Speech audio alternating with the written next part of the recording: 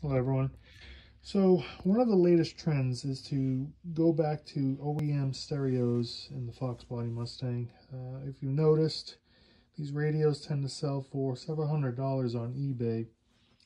And if you've also noticed that there's two distinct styles of radio that are available for the 87 to 93 Mustang. There's an older style that has dials that was available from 87 to 92. And then you have this later style here. There's a CD player and a tape deck that came in the 1993 Mustangs. These are a little bit more modern style. They tend to be a little bit more desirable. And I've often seen the question asked of how can you retrofit this newer type of radio into an older car. These are different.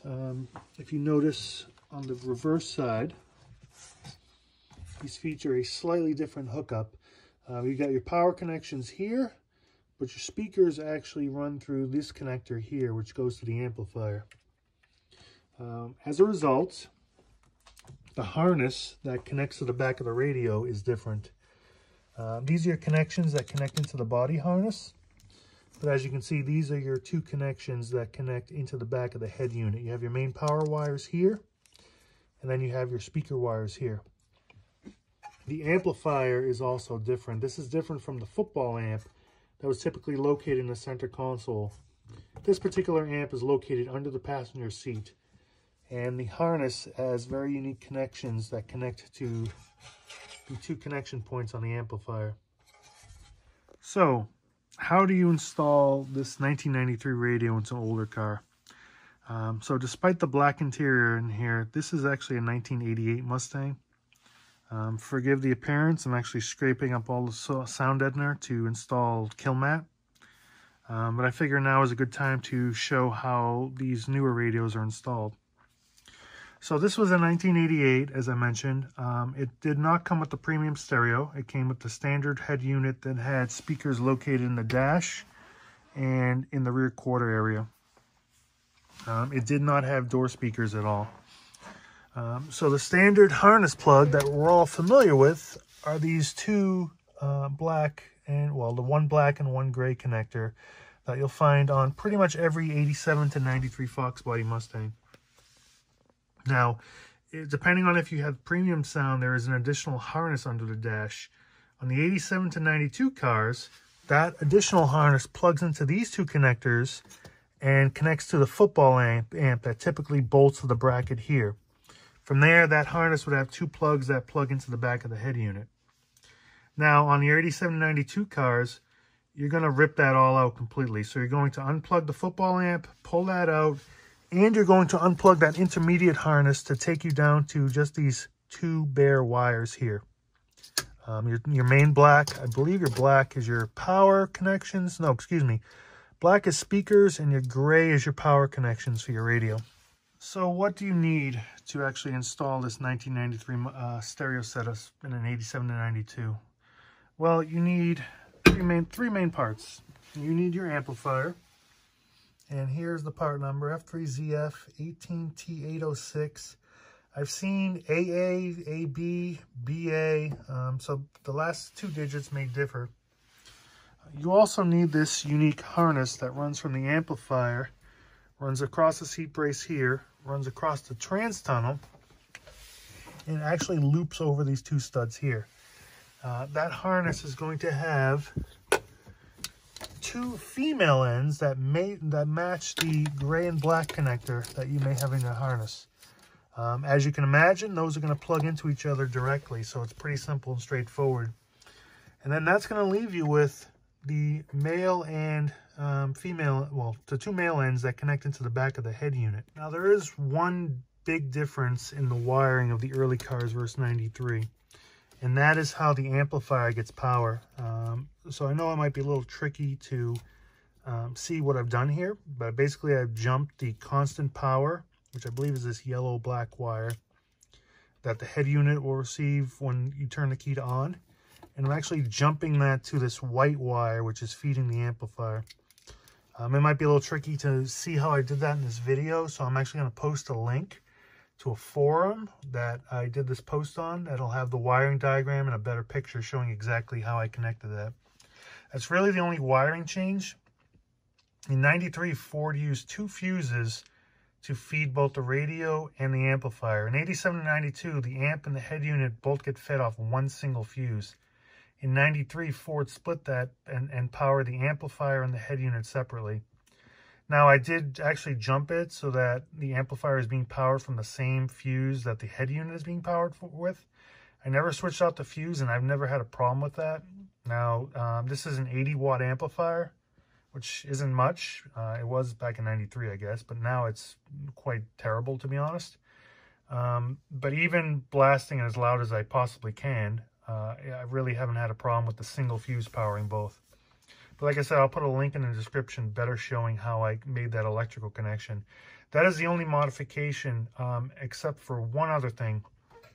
Now, if your car was not a premium sound car and did not come with the door speakers, you're going to find that the plug for the door speaker it is present, but it's not going to be connected to anything.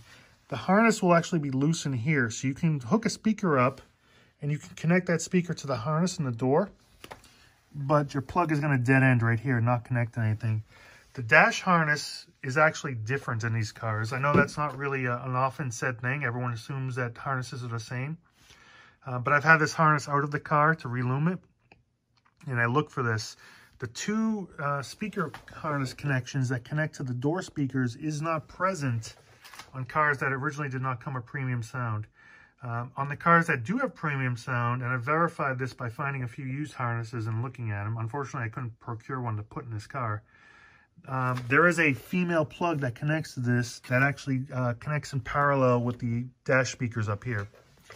So for those of you that do not have the door speaker harness here connected to your dash, you're going to have to get a connector for this plug, and it's a pretty common plug, and make a harness that connects into the dash speakers to run the dash and the door speaker in parallel. Or you could do it any other way if you really want, but that's how I plan on doing it. If you need help finding a female plug for this, I believe that's a 97 to 2000 F-150 power window motor plug is compatible. Unfortunately, they're kind of expensive. Ford sells them new for about $20. These are actually the plugs that you need to get. Like I said, 97 to 2000, I believe, F-150 power window motor plugs. I don't know if I can read the part number off them, but if you look it up on Ford, these are about $20 a piece new. But if you go to a junkyard, this is a pretty common 80s and 90s plug, so you should be able to find that. This will plug directly into the speaker harness, which is going to the door. And then you can tap these into your dash speakers. So just to recap here, adding the 93 premium sound system to earlier Mustangs is pretty easy if you can get your hands on 3 main components. First, you need the wiring harness, and this is a unique 1-year-only 93 harness. The part number for that harness, F3ZB19B113, connects to your amplifier, which is part number F3ZF18T806. And from there, you're going to have 2, I believe there's actually 3 options for head units. There's a cassette option that has a manual eject button. I forget what the other button is. And then you have this version here that actually has digital buttons for everything. Both were available in 93. I know 93 Cobras came with this style. I don't know the distribution of the other style. But both these radios are unique in the sense that they have a special under tray that can actually be removed here. So those 2 screws, you can remove that under tray and swap it between radios. So any of the 87 to 92 radio bottoms can actually be taken off and swapped onto this head unit. But where you're going to run into difficulties is this faceplate has a square edge. Some F-150s came with this, but a lot of the other cars had a rounded edge. If you attempt to put a rounded edge faceplate in with the cubby, it won't look right. Same with the CD player. The CD player came in a lot of vehicles. In fact, the one that's unique to the Mustang has a clock button here. Actually, both Mustangs here. On some Fords that have a clock elsewhere, this is actually a 6th preset here instead. But the same thing here. The bottom panel is removable. This is actually a contour radio. This is not an original 93 radio, but I swapped the faceplate and added the bottom tray. But it's a 97 or 98 contour CD player. Date of manufacture 99, so 99 contour. But I swapped the faceplate on the bottom. Sorry, swapped the bottom plate, and I added the correct 93 style square faceplate. I happened to find a broken radio. So you can assemble these if you can find the parts. Parts are getting hard to find. But what is unique, what is also important to note here, is to run these 93 radios, there's a shorting plug here that plugs into the top. This is meant to run a CD changer. So you can run a CD changer off these. I've never tried because it's a specific 93 only CD changer. I believe an equivalent version came in the 93 Lincoln Mark 8. But since you're not running a CD changer, it's very important you have this shorting plug installed. Otherwise, you're going to have volume issues. So definitely, if you pick up a radio, make sure that these two shorting plugs are in place. But other than that, that is all you need in order to install a 1993 premium sound system in an 87 to 92 Mustang.